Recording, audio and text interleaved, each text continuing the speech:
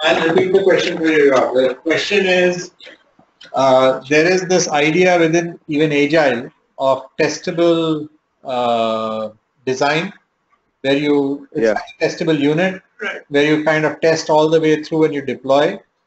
How is this different from that? Is it just a repackaging of the same idea?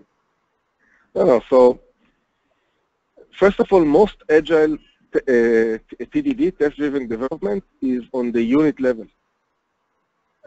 First of all, it's not like we are developing here something which is completely out of space, right? We obviously adapt things that we see, and we are not the only ones. But in Agile development, what is called test-driven development is on a unit level. It's actually JUnit technology that is testing a feature.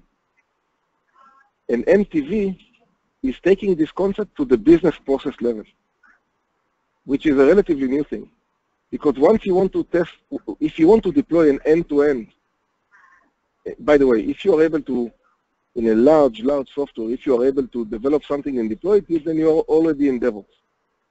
But in most cases, Agile development in enterprise software was to test the specific feature that you are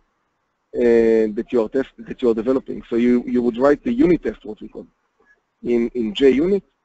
It would generate, and then you would write the code to satisfy the test scenario in the JUnit. But it does not provide you with the end-to-end business process testing.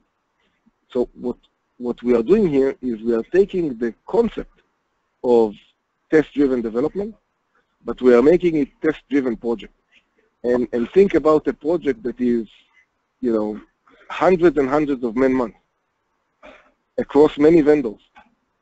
Then you need to take functionality that is cross a lot of vendors, and you need to synchronize all of them to work according to this MTV. And now when everyone is able to work according to the MTV, then you are able to do a test-driven project rather than test-driven development, which is the same concept, but on steroids. I hope that I answered the question.